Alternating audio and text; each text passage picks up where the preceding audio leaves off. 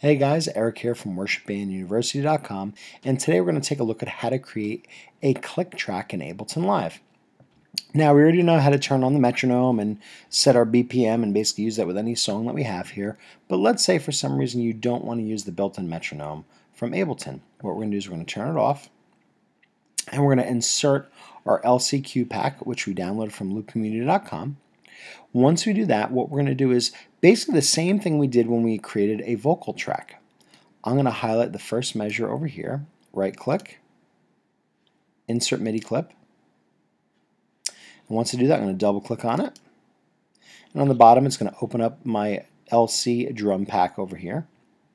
I'm going to go all the way to the bottom, and I'm going to see that I have a click and an accent available to me. Now I'm going to unmute that so we can hear it. And I'm going to turn on my draw tool. And the click accent sounds like this. Now what I would do is I would recommend putting the number 1 beat being the click accent and all the rest of them the regular click. And what that's going to do is it's going to tell you where the 1 is every time the beat comes up. So now that I did that, I'm going to go back to the beginning of the song and listen to the click that I made. But now you can see that it doesn't go through the rest of the song because I need to basically make a click for the rest of the song. Now if I do each individual box over here, that's going to take forever. But fortunately, Ableton's really super smart. So what I'm going to do is I'm going to click on my MIDI track here and go right to the right of it where that little kind of L-shaped kind of little box comes from.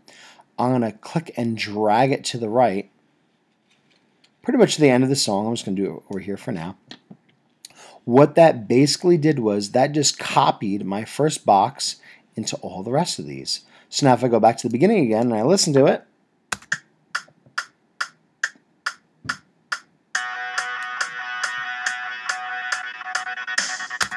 you can hear that my accented 1 and then the rest of the click, it goes through the entire song. So that's the easiest way to basically make a click. You can do that right on the fly.